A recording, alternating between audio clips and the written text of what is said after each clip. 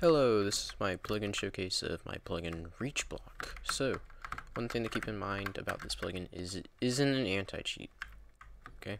It's not going to alert staff about someone using reach or whatever. What it's going to do is it's going to block it. It blocks most reach because, well, let's say you get a false flag, like, oh, this really laggy player's just falsing the reach check like crazy. Well, the most it can do is block their hits, and if it does that, then if it's a huge problem, you can remove it from your server, and you wouldn't have to go through the whole ban appeal and everything. You could just go through, like, maybe someone reporting a bug or whatever about the plugin. As you can see, it blocks most reach. It's not going to block like super low values. The only way it's going to block a super low value is if the player's standing completely still. Which, if they're PvPing, that's not going to happen. But say someone's b-hopping around your kit PvP server, they're not going to be able to hit them from like 6 blocks away or whatever. So yeah. As you can see, this can be bypassed using ping spoofing. I might, if requested to, I might add another reach block to account for ping spoofing, but yeah, for now there's not one. So the commands currently are RB, where you can check the version and the current reach distance, and RB reach distance. Now, right there, you can change it to whatever, so, like, let's change it to 4, and, yeah.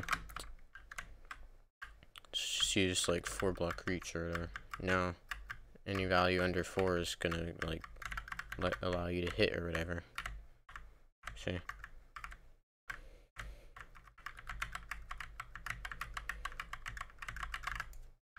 Probably make it 6 or whatever, and then I'm hitting from like all the way over here.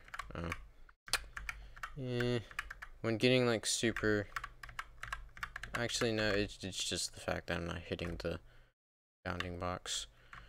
But yeah, I personally would rate this plugin a maybe 3.5 or 4-star review. I wouldn't rate it a 5-star unless you really like the plugin and it's working well for your server. The reason I would rate it a 3.5 or 4-star is because it's not perfect. It's not an anti-cheat. It's not going to account for everything. I wouldn't suggest it if you have a lot of laggy players. If you're on a small kit PvP server, practice PvP, or small server in general, and you don't have a lot of laggy players, then this is a good plugin for you. That's basically it. I hope you enjoyed the plugin. If you have any bugs, I would suggest messaging me on my Discord through the Discord username on the Spigot page. I will be checking reviews a lot, but I won't be always on the Spigot forums. I'll mostly be on my Discord though. So yeah, if you have any bugs, just report to me, and that's it. See ya.